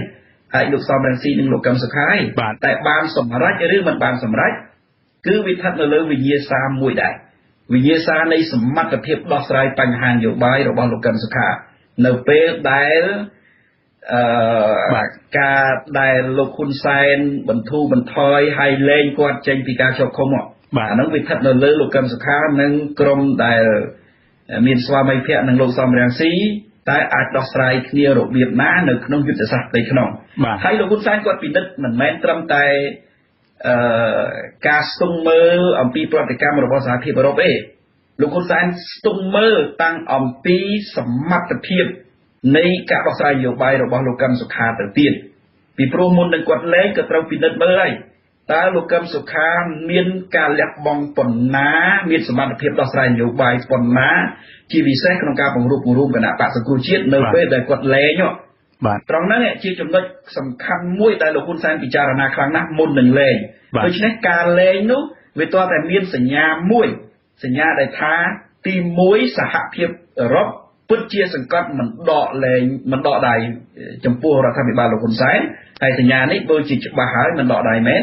ប៉ុន្តែសញ្ញាទី2គឺស្ទង់មើលថាលោកកឹមសុខាមានសមត្ថភាពប៉ុណ្ណាក្នុងការបង្រួបបង្រួមគណៈបក្សសង្គ្រោះជាតិក្រោយពេលដែលលែងប្រសិនបើលោកកឹមសុខាលោកហ៊ុនសែនស្ទង់មើលថាគាត់មានសមត្ថភាពខ្ពស់នៅតែអាចរក្សានៅកម្លាំងគណៈបក្សសង្គ្រោះជាតិសំរងស៊ីកឹមសុខានៅតែដើរទៅក្នុងរបបមួយមិនបែកបាក់គ្នាបាននឹងក៏លោកហ៊ុនសែនពិចារណាខ្លាំងដែរមុននឹងលែងនោះបាទយើងនឹងឈានទៅវិភាសាបន្ថែមទៀតជុំវិញករណីចំហរបស់លោកកឹមសុខានេះតើលោករឹងមាំប៉ុណ្ណាប៉ះសិនបើក្នុងករណីសេណារីយ៉ូមួយឧបមាថាលោកហ៊ុនសែននឹងឈានទៅសម្រាប់ដោះលែងលោកហើយអនុញ្ញាតឲ្យលោកបង្កើតគណៈបកនយោបាយថ្មីមួយប៉ុន្តែមានឈ្មោះដដែលជាគណៈបកសង្គ្រោះជាតិក្រោយពីគណៈបកសង្គ្រោះជាតិដោយយកលេសថាគណៈបកសង្គ្រោះជាតិត្រូវបានតុលាការកំពូលរំលាយហើយរំលាយចោលហើយដូច្នេះត្រូវតែសុំបង្កើតគណៈបកសង្គ្រោះជាតិឡើងវិញឧបមាថាសេណារីយ៉ូហ្នឹងកើតមានចុះប៉ុន្តែមុនឈានទៅដល់ពិភាក្សាបញ្ហានេះខ្ញុំចង់អញ្ជើញលោកអែមសវណ្ណារាវិភាគមើលវិញម្ដងតើអ្វីដែលលោកកឹមសុខបានលើកឡើងវិភាគឃើញនេះលោកអែមសវណ្ណារាយល់ឃើញថាអាចកើតមានទៅរួចទេបាទក្នុងរយៈពេលប្រហែលខែ2-3ខែទៅមុខខាងមុខទៀតនេះមុនសហភាពអឺរ៉ុបសម្រាប់សរសេររបាយការណ៍បាទសូមអញ្ជើញលោកអែមសវណ្ណារាបាទតាមយោបល់ខ្ញុំយន្តការរបស់សហគមន៍អឺរ៉ុបគេបានបញ្ជាក់ហើយ6ខែចាប់ពីថ្ងៃទី12ខែកុម្ភៈទៅដល់6ខែទៀតយើងគិតទៅវាខែ8ហ្នឹងគឺបានជាដំណាក់កាលទី1នៃ6ខែហ្នឹងបានន័យថាជាការប្រមូលព័ត៌មានដល់ដំណាក់កាលទី2 6ខែទៀតតុងខែ8ទៅហ្នឹងបានចាប់ចូលដំណាក់កាលទី2 6ខែហ្នឹង3គេចែកជា2ខែទៀត2ដំណាក់កាលទៀត3ខែសេរបាយការណ៍3ខែគេអនុម័តយន្តការសម្រាប់ជួរហ្នឹងហើយបានចប់6ខែហ្នឹងវា12ខែបានចូលដល់គេទុកឲ្យ6ខែទៀតបើគេសម្រាប់ជួរឬក៏មិនជួរហ្នឹងបានចូលជាធរមានអីគេក្រីសម្រាប់អញ្ចឹងពេលវេលានេះវានៅពេលវេលាវែងយូរសម្រាប់គណៈបកកណ្ដាលអំណាចអាចរក្សាប្រើយុទ្ធសាស្ត្រជាពេលបានកាន់តែយូរមានការតលន្តភាពចំណេញនៅក្នុងឆាកនយោបាយនៅក្នុងរិញនយោបាយបានច្រើនហើយគណៈបកប្រឆាំងអាចប្រឈមការរង្គោះគឺអាចបែកបាក់អាចបន្សាបឥទ្ធិពលបន្ថយឥទ្ធិពលប្រជាប្រិយដែលគណៈបកប្រឆាំងនេះជាប់បំរាមនយោបាយផងហើយពុំមានលទ្ធភាពតំណែងតំណងជាមួយនឹងមេដឹកនាំរបស់ខ្លួននៅក្នុងប្រទេសហើយនឹងគេហៅថាអសកម្មភាពជាមួយនឹងប្រជាពលរដ្ឋនៅមូលដ្ឋានអញ្ចឹងទេធ្វើឲ្យគណៈបកកណ្ដាលអំណាចមានព្រៀបច្រើនណាស់នេះយុទ្ធការពេលវេលាហើយនឹងចំណាត់ការរបស់សហគមន៍អឺរ៉ុបហ្នឹងក៏មានពេលវេលាអំណោយផលសម្រាប់គណៈបកកណ្ដាលអំណាចដែលអាចដកវាបានច្រើនដែរអញ្ចឹងក្នុងកំឡុងពេល3ខែនេះវាមិនទាន់មានអីកើតឡើងទេឬក៏6ខែនេះមិនទាន់មានអីកើតឡើងបានទេបាទអរគុណលោកសវណ្ណារាឥឡូវនេះយើងមានលោកសុរិយាបុត្រពីសៀមរាបបាទសូមជួយដាក់សំណួរដោយផ្ទាល់បាទប បាទលោកជំរាបសួរលោកទីកទីស្រីនិងវាគ្មិនយើងព្រមទាំងបងប្អូនខ្មែរទាំងក្នុងប្រទេសនិងក្រៅប្រទេសដែលជាមិត្តអ្នកស្ដាប់ទីស្រីផងដែរមកតាក់ទងទៅនឹងការលើកឡើងអំពីបទវិធីអំពីរបបនយោបាយនៅប្រទេសខ្មែរយើងបច្ចុប្បន្នខ្ញុំមានជាចំណុចសំខាន់ដោយមួយចំនួននេះគឺចំណុចទី1យើងឃើញថាបន្ទាប់ពីសង្គមជាតិត្រូវបានរំលាយហើយបច្ចុប្បន្នយុទ្ធសាស្ត្រនៃបកកណ្ដាលអំណាចបានអស់ទាញនៅថ្នាក់តំណាងរាស្ត្រនិងថ្នាក់ដឹកនាំកម្ពុជារបស់សង្គមជាតិហើយនៅក្នុងចំណុចទី1ខ្ញុំចង់មានន័យថាលោកវាគ្មិនមានជាអនុសាសន៍ឬវិធីសាស្ត្រអ្វីខ្លះដើម្បីបង្ហាញទៅដល់អ្នកនយោបាយខ្មែរឲ្យចេះយកគំរូតាមអ្នកនយោបាយនៃប្រទេសគេដូចអង្គសន្តិជីនៅសិនមណ្ឌលាហើយនឹងប្រទេសអ៊ីស្រាអែលដែលបាត់ប្រទេសទៅ1000ឆ្នាំតែគេមកយកប្រទេសគេបានវិញហើយចំពោះខ្មែរគ្រាន់តែរំលាយសង្គមជាតិមួយរយៈពេលខ្លីហើយអ្វីដែលបាត់ដូចជាកម្មក្រមត្រឹម60ឆ្នាំជាងនិងកក់ក្រល់ត្រឹម20-30ឆ្នាំប៉ុន្តែកូនខ្មែរមួយចំនួនអស់សង្ឃឹមហើយមកដល់ពេលនេះយើងចង់មានការផ្លាស់ប្ដូរតាមរយៈបកសង្គមជាតិក៏ប៉ុន្តែមេដឹកនាំធំត្រូវបានគេអស់ទាញអញ្ចឹង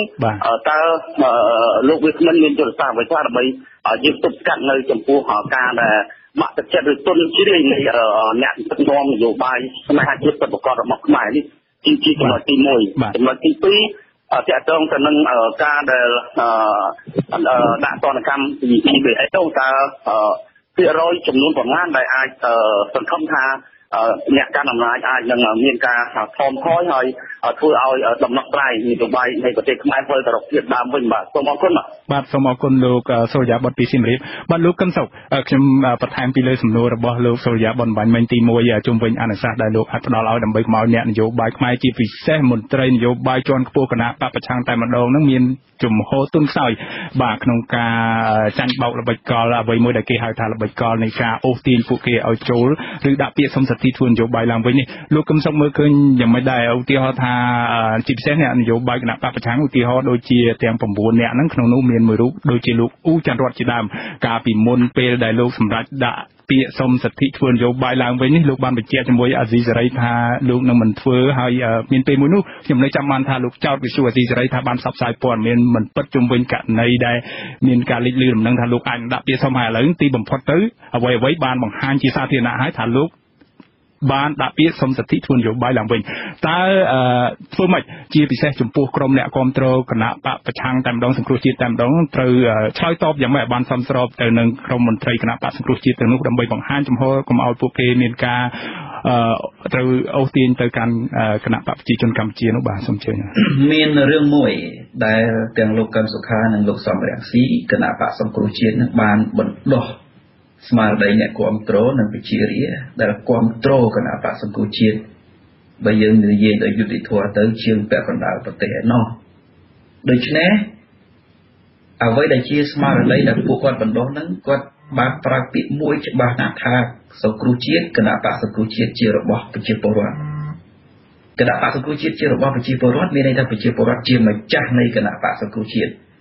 ដូច្នេះទាំងលោកកឹមសុខាទាំងលោកសំរងស៊ីទាំងអ្នកនយោបាយកម្ពុជាផ្សេងទៀតក្នុងគណៈបកសង្គ្រោះជាតិនេះគ្រាន់តែជាតំណាងនៃឆន្ទៈប្រជាពលរដ្ឋដើម្បីទៅដឹកនាំគណៈបកសង្គ្រោះជាតិក្នុងយន្តការគណៈបកសង្គ្រោះជាតិនិងកម្លាំងរួមដែលប្រជាពលរដ្ឋគ្រប់គ្រងដូច្នេះរឿងដែលសំខាន់គឺពលរដ្ឋត្រូវឈរនៅក្នុងជំហរមួយឲ្យច្បាស់ថាពួកគាត់នៅតែគ្រប់គ្រងកម្លាំងគណៈបកសង្គ្រោះជាតិរួមអ្នកនយោបាយទាំងឡាយណាដែលមិនទ្រាំក្នុងស្ថានភាពនយោបាយដែលគេកំពុងសង្កត់ហ្នឹងអ្នកទាំងនោះមិនមែនជាអ្នកដែលប្រជាពលរដ្ឋត្រូវពិចារណាគ្រប់គ្រងទៀតទេអានេះនៅក្នុងករណីគេដើរចេញឬក៏ទៅបង្កើតបកថ្មីណាផ្សេងទៀតណាបាទពីព្រោះនេះគឺជាការសាបព្រោះរបស់មេដឹកនាំគណៈបកសង្គ្រោះជាតិខ្លួនឯងមិនមែនជារឿងដែលខ្ញុំទៅបង្គាប់បញ្ជាឬក៏ផ្ដល់យោបល់មិនឲ្យគ្រប់គ្រងឬគ្រប់គ្រងទេអ្វីដែលពួកគេបានធ្វើកន្លងមកគឺល្អរួចទៅហើយល្អនៅត្រង់ថាសង្គ្រោះជាតិជារបស់ប្រជាពលរដ្ឋជាម្ចាស់បើប្រជាពលរដ្ឋជាម្ចាស់មានន័យពលរដ្ឋនៅតែបង្ហាញកម្លាំងរួមថាខ្លួនឯងជាម្ចាស់នៃគណៈបកសង្គ្រោះជាតិដូច្នេះអ្នកនយោបាយក៏ពិបាកងាកដែរ បើយើងផ្ដល់យោបល់ឲ្យអ្នកនយោបាយវាពិបាកណាស់ពីព្រោះអ្នកនយោបាយវាមានយុទ្ធសាស្ត្រមានយុទ្ធវិធីរបស់គេវាមានរបៀបថ្លែងចុះថ្លែងឡើងជាតតិនយោបាយរបស់គេប៉ុន្តែយើងអាចផ្ដល់យោបល់ទៅដល់ពលរដ្ឋវិញថានៅកសាងកម្លាំងរួមដែលចាត់ទុកសង្គ្រោះជាតិនឹងជារបស់រួមរបស់ពួកគាត់ហើយអ្នកណាដែលចេញអ្នកនោះគឺជាអ្នកដែលពួកគាត់ត្រូវពិចារណាក្នុងការក្បៀសចេញអំពីការគ្រប់គ្រងត្រង់ហ្នឹងគឺស្ថានភាពនយោបាយនិងកម្លាំងនយោបាយរួមនៃការដែលចង់ឃើញប្រជាធិបតេយ្យនៅប្រទេសកម្ពុជាអាចសង្គ្រោះបានអរគុណលោកកឹមសុខបន្ថែមពីនេះយើងចង់ពិភាក្សាលម្អិតជំវិញសេណារីយ៉ូដែលលោកបានលើកឡើងមុននេះថាបើសិនជាលោកហ៊ុនសែនឧបមាថាលោកហ៊ុនសែនអាចនឹងឈានទៅសម្រេចដោះលែងលោកកឹមសុខានៅពេលខាងមុខនឹងក្រោយពីលោកបានថ្លឹងថ្លែងរួចហើយពេលវេលាកាន់តែខិតជិតហើយមុនគេសម្រេចដាក់វិធានការនោះលោកកឹមសុខលោកថាតើអាចទៅរួចទេបើសិនបើលោកហ៊ុនសែនដាក់ចេញជាសេណារីយ៉ូមួយឲ្យដោះលែងលោកកឹមសុខាហើយអនុញ្ញាតឲ្យលោកកឹមសុខាទាមទារឲ្យលោកកឹមសុខាទៅបើកគណៈបកថ្មីមួយទៀតសំពាក្យបើកគណៈបកថ្មីមួយទៀតដែលមានឈ្មោះដដែលហ្នឹងគឺគណៈបកសង្គ្រោះជាតិឬក៏បន្ថែមអីបន្តិចរួចអីយើងមើលមិនឃើញប៉ុន្តែសេណារីយ៉ូនេះអាចកើតមានឡើងទេចំពោះក្រុមលោកកឹមសុខាដែលនៅកម្ពុជានោះហើយបើសិនបើលោកសម្រេចចំហរបស់លោកទៅធ្វើអញ្ចឹងមែនតើវាមានអត្ថន័យយ៉ាងណាដែរចំពោះគណៈបកសង្គ្រោះជាតិទាំងមូលជាពិសេសដល់ក្រុមមេដឹកនាំគណៈបកសង្គ្រោះជាតិនៅក្រៅប្រទេសហើយនឹងឈានទៅរកបញ្ហាអ្វីខ្លះចំពោះជីវិតនយោបាយរបស់ក្រុមលោកកឹមសុខានោះបាទដំបូងយើងនិយាយអំពីសេណារីយ៉ូរបស់លោកហ៊ុនសែនសិនរឿងដែលលោកហ៊ុនសែនត្រូវធ្វើគឺរក្សាឲ្យបាននៅអំណាចរបស់គាត់ការរក្សាឲ្យបាននៅអំណាចរបស់គាត់គឺហេតុលោកសំរងស៊ីនិងលោកកឹមសុខាបាទដូច្នេះក្នុងដំណាក់កាលនេះតើវាមានអ្វីប៉ះពាល់ទៅដល់ EBA ដូចដែលជារឿងដែលគាត់ពិបាកប្រថុយគឺត្រង់ថាអំណាចរបស់គាត់ក៏ត្រូវពឹងផ្អែកទៅលើជំនួយ EBA និងទំនាក់ទំនងជាមួយនឹងសហគមន៍អន្តរជាតិដែរបាទដូច្នេះគាត់ក៏ត្រូវរកសេណារីយ៉ូទាំងឡាយណាដើម្បីរក្សា EBA GSP និងទំនាក់ទំនងជាមួយសហគមន៍អន្តរជាតិឲ្យមានមុខមាត់ខ្លះដែរដើម្បីអាចបន្តដំណើរទៅបានត្រង់ចំណុចហ្នឹងក្រុមលោកកឹមសុខាក៏ត្រូវតែយល់អំពីវិញ្ញាសាមួយនឹងដែរមានន័យថាម៉េចប្រសិនបើសម្ពាធសហគមន៍អន្តរជាតិខ្លាំងពេកលោកហ៊ុនសែននឹងដោះលែងលោកកឹមសុខាហើយអ្វីដែលគាត់អាចចន្លោណាបន្ទាប់ពីការដោះលែងគាត់អាចចន្លោគឺថារឿងបកមួយឬក៏គណៈបកសង្គ្រោះជាតិរស់ឡើងវិញឬក៏គណៈបកថ្មីមួយបង្កើតឡើងរបៀបណានោះចាំជជែកគ្នាពេលក្រោយរឿងបោះឆ្នោតឡើងវិញយើងចាំជជែកគ្នាជាបន្តបន្ទាប់ទៀតតាមខ្ញុំមើលល្បិចលោកហ៊ុនសែនគឺបែបហ្នឹងហើយប្រសិនបើក្រុមលោកកឹមសុខាឬលោកកឹមសុខាក្នុងករណីដែលគាត់បានចេញមកពីការជាប់ឃុំហើយមិនស្វែងរកការជជែកក្នុងផ្ទៃក្នុងបែបណាមួយឲ្យមានលក្ខខណ្ឌតម្រូវរឹងមាំជានយោបាយផ្លូវចិត្តទេហើយបើហ៊ានទៅលេងល្បែងនៅក្នុងការបង្កើតបកថ្មីឬក៏គណៈបកសង្គ្រោះជាតិសុំឈ្មោះសុំច្បាប់ជាថ្មីតាមបែបណាមួយអាហ្នឹងវាគឺជាឃាតកម្មនយោបាយសម្រាប់គាត់ដោយខ្លួនឯងប្រសិនបើហ៊ានធ្វើបែបហ្នឹងក៏ប៉ុន្តែអ្វីដែលក្រុមលោកកឹមសុខាអាចធ្វើទៅបានប៉ុន្តែមកដល់ពេលនេះយើងកុំទាន់និយាយសន្និដ្ឋានអ្វីទាំងអស់ស្ដាប់គេហៅថាមកខ្មែរយើងស្ដាប់នៃស៊ីសងសិនណាមានន័យថាលោកកឹមសុខាចេញមកគឺជាវិញ្ញាសាដែលបង្ហាញអំពីថាតើគាត់ជាអ្នកនយោបាយឬមេដឹកនាំនយោបាយឆ្លាតក្នុងការដោះស្រាយបានឬអត់បើតាមយោបល់របស់ខ្ញុំណាប្រសិនបើគេលែងគាត់ឲ្យចេញមកហើយបើទោះបីជាគេថាត្រូវចរចាគ្នាបង្កើតបកថ្មីមួយឬក៏និយាយអំពីការបោះឆ្នោតបែបណាក៏ដោយតាមគំនិតរបស់ខ្ញុំមិនត្រូវទទួលយកទេប្រសិនបើការបង្កើតបកថ្មីមួយដែលពុំមានលក្ខខណ្ឌណាមួយនៅក្នុងការបន្ធូរបន្ថយឲ្យបានពេញសមត្ថភាពដល់មន្ត្រីគណៈបកប្រឆាំងទាំងអស់បាទហើយគួរតែប្រសិនបើមានការបង្កើតគួរតែពន្យាពេលពន្យាពេលតវ៉ាយកសង្គ្រោះជាតិនឹងសិនរហូតទៅដល់អាចប្រើពេលរហូតទៅដល់ មុនការបោះឆ្នោតឃុំសង្កាត់កន្លះឆ្នាំអីចឹងណាគុណលោកកឹមសុខថាពេលវេលាយើងចិត្តអស់ទៅហើយខ្ញុំចង់កាត់លោកត្រង់ចំណុចដែលលោកមានប្រសាសន៍ថាលោកហ៊ុនសែនអាចប្រើយុទ្ធសាស្ត្រពជាពេលរយៈពេលខ្លីបោកក្នុងភាសាមួយដែលលោកថាបោកសហដើម្បីបោកសហភាពអឺរ៉ុបឬសហគមន៍អន្តរជាតិនេះរយៈពេលខ្លីសិនកុំឲ្យដកប្រព័ន្ធអនុគ្រោះប្រពន្ធដល់ពេលលោកបានសម្រេចនេះហើយលោកអាចផ្លាស់ប្ដូរវិញយើងមើលនេះបញ្ហានយោបាយនៅកម្ពុជានេះមិនមែនជាលើកទី1ទេកើតមានឡើងជាហូរហែតាំងពីឆ្នាំ1993មានអ៊ុនតាក់ក្រោយមកមានរដ្ឋប្រហារឆ្នាំ1997ក្រោយមកទៀតឈានទៅការរំលាយគណៈបកប្រជាធិបតេយ្យរបស់លោកតាស៊ិនសានជាដើមនិងគណៈបកសំរងស៊ីអីជាដើមនោះ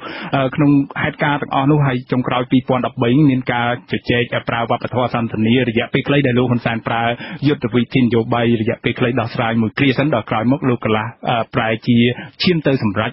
បំណងប្រាថ្នារំលាយគណៈបក្សសង្គ្រោះជាតិបាននោះតើប្រសិនបើលោកប្រើយុទ្ធសាស្ត្រដដែលនេះបោកសហភាពអឺរ៉ុបឬសហគមន៍អន្តរជាតិដោយដែលលោកកឹមសុខមានប្រសាសន៍ទៅរួចទេតែគេនៅតែជឿទេឬក៏ម្ដងនេះគេលែងជឿហើយបាទសូមតែខ្លីតាមមើលទៅសហភាពអឺរ៉ុបម្ដងនេះគេមានលក្ខខណ្ឌតឹងរឹងជាងអ្វីដែលលោកហ៊ុនសែនគិតលោកហ៊ុនសែនតាមពិតគាត់ធ្លាប់ត្រង់នេះទេគាត់ធ្លាប់ត្រង់ថាដោយដែលលោកមានប្រសាសន៍អំបាញ់មិញណាដំណើរពីមុនហ្នឹងគាត់ធ្លាប់ធ្វើបានជោគជ័យហើយគាត់យល់ថាពេលហ្នឹងគាត់អាចបន្លំជោគជ័យបានទៀតប៉ុន្តែអ្វីដែលសហភាពអឺរ៉ុបសហគមន៍អន្តរជាតិគេមើលពីស្ថានភាពមុននិងស្ថានភាពពេលនេះខុសគ្នាពីមុនគេបន្ធូរពីព្រោះគេគិតថាលោកហ៊ុនសែនជាមេដឹកនាំប្រទេសម្នាក់មិនអាចយកប្រទេសទៅសម្លាប់ទេបាទប៉ុន្តែនៅពេលនេះគេដឹងថាអ្វីដែលលោកហ៊ុនសែនធ្វើដោយដែលលោកស្រី Cecilia Malmström គាត់មានប្រសាសន៍ថា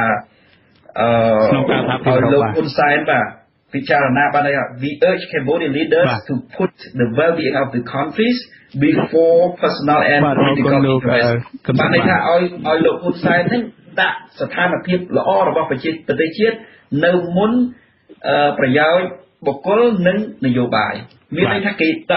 ដឹងថាពីមុនមកដល់ពេលនេះរឿងពីមុនគឺជារឿងដែលលោកហ៊ុនសែនដាក់ស្ថានភាពប្រទេសជាតិជារឿងផលប្រយោជន៍បុគ្គលនិងនយោបាយរបស់គាត់ទាំងអស់ម្ល៉េះហើយរឿងនេះមកដល់ពេលនេះវាពិបាកនឹងធ្វើឲ្យគេជឿបានប៉ុន្តែបើនិយាយអំពីសហគមន៍អន្តរជាតិគេមិនមែនជាអាជ្ញាកណ្ដាលសំទោសមិនមែនជាចក្រមក្នុងការកាត់ក្តីទេគេជាអ្នកសម្របសម្រួលអរគុណលោកកឹមសុខយើងអស់ពេលទៅហើយខ្ញុំសូមផ្ដល់ឱកាស1នាទីជូនលោកអែមសវណ្ណារាបាទលោកមើលឃើញថាអ្វីទៅជាជំរឿអបបរមាឬតិចតួចបំផុតដែលលោកហ៊ុនសែនអាចហ៊ាននឹងលះបង់ដើម្បីដោះស្រាយនយោបាយកុំឲ្យសហភាពអឺរ៉ុបដកហូតប្រព័ន្ធអនុគ្រោះពន្ធបាទដោយខ្លីបាទ1នាទីបាទលោកអែមសវណ្ណារាបាទមិញការរឿងបានអញ្ជើញបាទសូមទោសផងដោយយើងដាច់លោកអែមសវណ្ណារាទៅហើយបាទលោកកឹមសុខបាទមួយកន្លះនាទីដែលខ្លីបាទចុងក្រោយកន្លះនាទីចុងក្រោយខ្ញុំយល់ថាមេដឹកនាំគណៈបក្សសង្គ្រោះជាតិទាំងខាងក្រុមលោកសំរងស៊ីទាំងខាងក្រុមលោកកឹមសុខាគូមានស្ថានភាពផ្លូវចិត្តនិងការបញ្ចេញយោបល់ដោយមានការយោគយល់គ្នាសិនចំណុចទី1ចំណុចទី2អ្នកទាំងឡាយណាដែលគេហៅថាជាអ្នកនិយមជ្រុលមកខាងមកក្រុមក៏គួរតែពិចារណាសិនដែរចំណុចទី3បើទោះបីជាលោកកឹមសុខាត្រូវលោកហ៊ុនសែនដោះលែងនៅក្នុងយុទ្ធសាស្ត្ររបស់គាត់មិនយុទ្ធសាស្ត្ររបស់លោកហ៊ុនសែនក៏ដោយរឿងដែលសំខាន់លោកកឹមសុខាមិនអាចទទួលយកទេនៅសេណារីយ៉ូផ្ដល់គណៈបកថ្មីណាមួយទៅឲ្យគាត់មុនគាត់ជជែកជាមួយនឹងក្រុមមេដឹកនាំគណៈបក្សសង្គ្រោះជាតិលោកកឹមសុខបាទអរគុណលោកទាំងពីរដែលបានចូលរួមក្នុងនេតិវេទិកាអតិសេរីនៃរាត្រីនេះខ្ញុំសូមជម្រាបលាជូនពរលោកទាំងពីរសុខភាពល្អបាទលោកនាងជាទីមេត្រីបាទការផ្សាយរយៈពេល1ម៉ោងនៃវិទ្យុអតិសេរីជាភាសាខ្មែរនៅពេលនេះចប់តែប៉ុណ្ណេះខ្ញុំបាទមានរិទ្ធព្រមទាំងក្រុមការងារទាំងអស់នៃវិទ្យុអតិសេរីសូមអរគុណនិងសូមជម្រាបលា